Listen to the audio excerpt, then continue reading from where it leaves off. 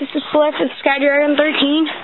This is my new Obelisk. I got a brand new Obelisk. This is not fake. This is Jump. This is Jump ENO 37 because I got it out of the Show and Jump magazine. I'll show it just to prove it ain't fake. See, here's the Show and Jump magazine. Came in that, see, and then you go in the back. Wrong part. I only got it because that Obelisk in it. See, Obelisk was right there. It says this card free in subscriber in newsstand. And it says free guide. They give you a free guide. I think it's gnome, but hey, I got the new Obelisk. And you can use it in the deck. It's not the phony ones. Yeah, so, Obelisk, he's cool.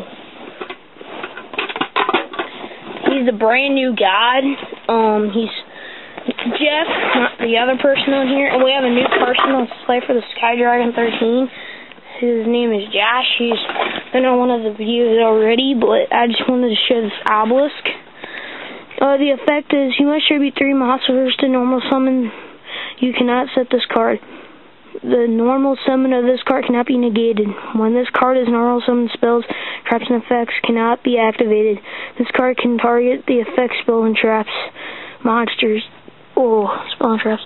This card is special summon and sent to the graveyard during the end phase. You contribute 2 monsters, destroy all monsters your opponent controls. This card declares an attack the next turn when this is activated. When the effect is negated. So basically, it's sort of like the show Obelisk cannot be affected by spell or trap. Plus, it says, if this card is summoned and sent to the graveyard during the end phase, you contribute 2 monsters to destroy all of your opponents. So yeah, this deck is good for any deck, but I put in my dragon deck. I got one of the sleeves from my Blackwing deck, but I put in there to protect Obelisk. No one will know. Yes. My Obelisk is awesome. Jeffrey got it a day before me, and then I got it the day after. But this Obelisk is cool looking. I think he's cool.